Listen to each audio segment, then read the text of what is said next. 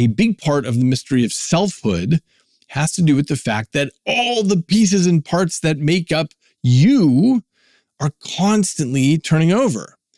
Your body is built out of 30 trillion cells, and this is just cellular stuff. Every bit of the cells has a lifetime.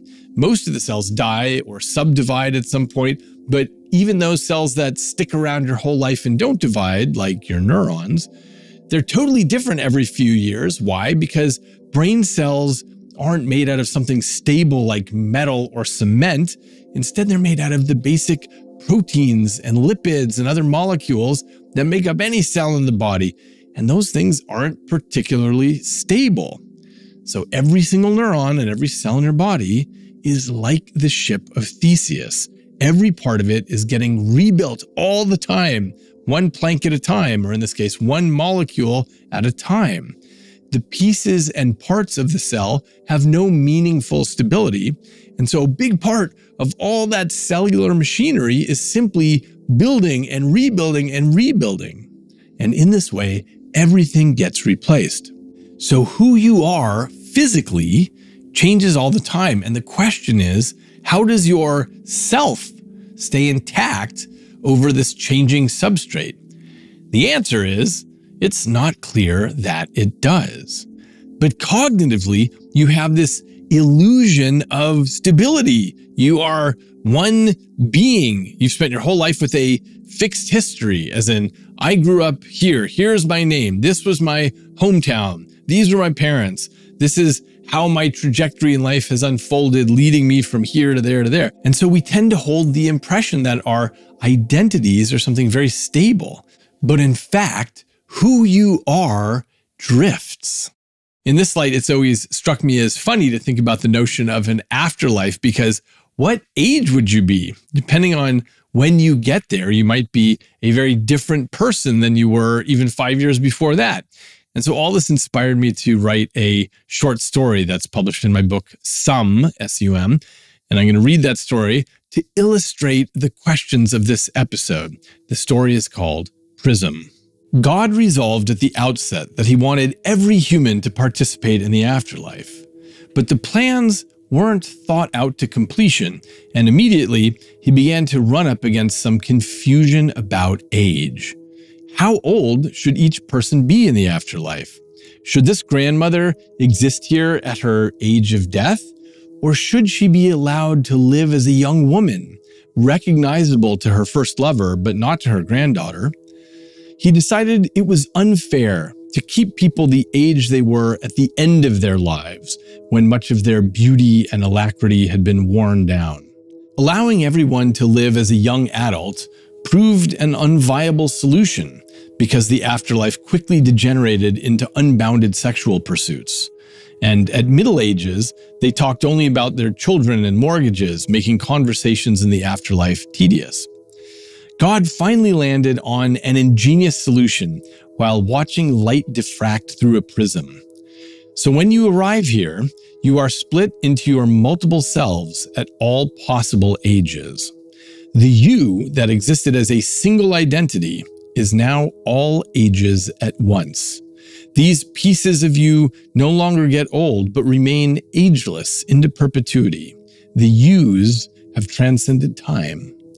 This takes some getting used to. The different beams of you might run into each other at the grocery store, like separate people do in Earth life.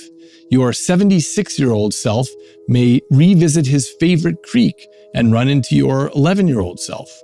Your 28-year-old self may break up with a lover in a diner and notice your 35-year-old self visiting that spot, lingering on the air of regret hanging over the empty seat.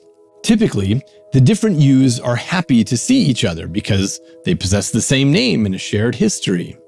But the yous are more critical of yourselves than they are of others. And so each you quickly identifies habits that get under your skin. It's a fact of the afterlife. Don't be surprised to discover that after decomposition into your different ages, the different yous tend to drift apart. You discover that the you of 8 years old has less in common than expected with the you of 32 and the you of 64. The 18-year-old you finds more in common with other 18-year-olds than with your 73-year-old you. The 73-year-old you doesn't mind a bit seeking out meaningful conversations with others of the same generation. Beyond the name, the yous have little else in common. But don't lose hope. The shared resume of life, parents, birthplace, hometown, school years, first kiss, has a magnetic, nostalgic pull.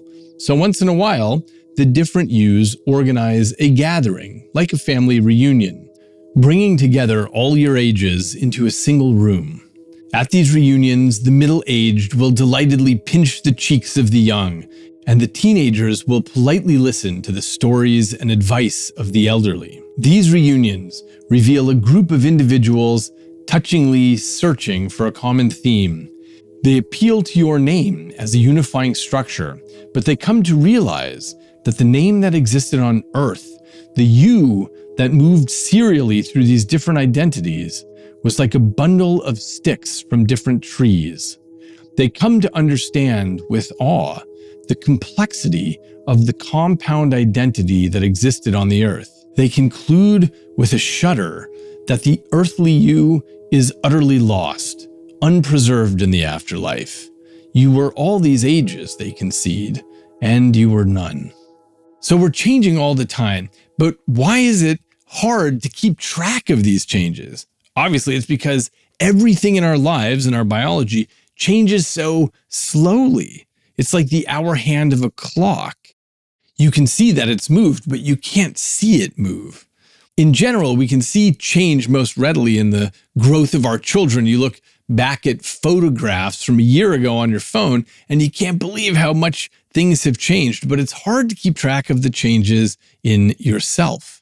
A friend of my parents went to his high school reunion, which was taking place at a hotel, and he went around looking at the different conference rooms to figure out which one was the correct class because they were divided up by decades. And he thought he found the right room, but he popped his head in and he realized that's completely not the right room. All of those are very old people. And then he stepped back and looked at the sign and realized that indeed this was the correct room. And he too must presumably look that old to others, even if he still thought of himself as young on the inside. So it's hard to keep track of our own changes because they happen slowly. But maybe the thing that binds your self together across the ever-changing physical substrate is the one thing you have that remains constant, your memory.